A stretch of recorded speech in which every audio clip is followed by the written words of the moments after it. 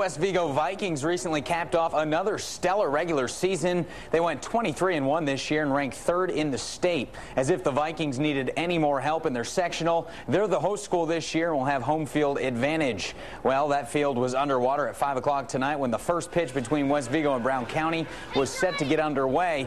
The grounds crew did a tremendous job out there. 45 minutes later, we were ready for some baseball action.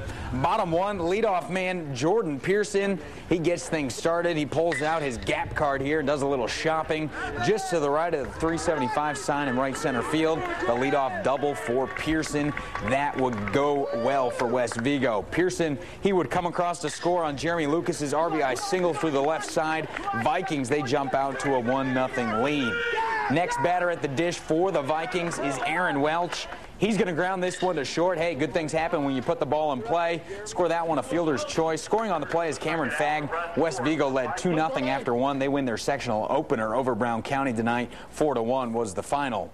In the 4A sectionals at Martinsville, Northview won big over the Artesians. Your final score was 13-0 in 7 innings. In game number 2, South, they got a 1-0 win behind a huge pitching performance from sophomore A.J. Reed. Reed struck out 16 and went the distance tonight, giving up only 2 hits. South and Northview will square off Monday night in the semifinals. In the 1A sectionals tonight, North Central beat WRV 12-2. They'll play Clay City on Monday night.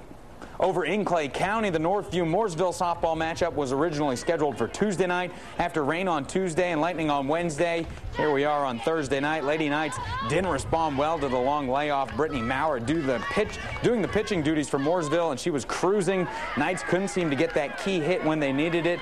Final play of the game, and Kylie McKee grounds to short. Shelby Owler, she tags for the force out. Northview falls to Mooresville 9-zip. Tomorrow night it's Mooresville against Plainfield for the sectional title. Game time in that one is set for 5:30.